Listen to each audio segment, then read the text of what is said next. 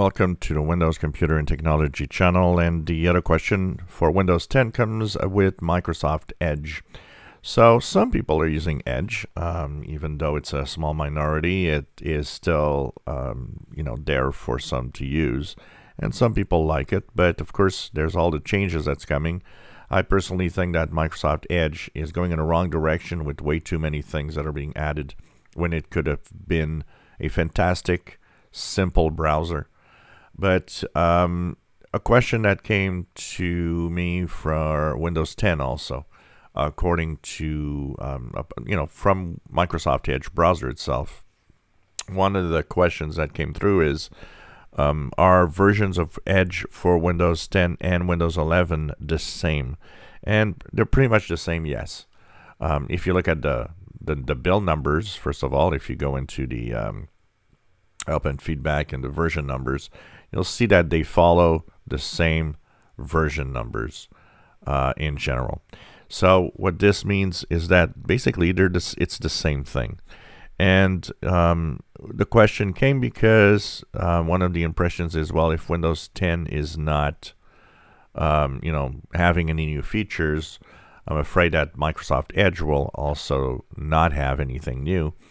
Well, it will, because everything that is happening in Edge is independent. It's an app that runs both in Windows 10 and 11.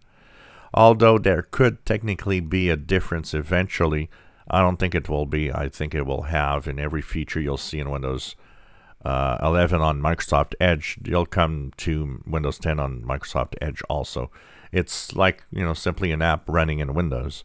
So as long as it's supported and running in Windows 10, it will have the features. And by the way, one of the things that shows this is that the famous Bing AI chatbot and so on, everything, and the Bing button on the upper right, everything is still there. So it shows you that every single new feature they want to introduce will be in Edge on Windows 10 also.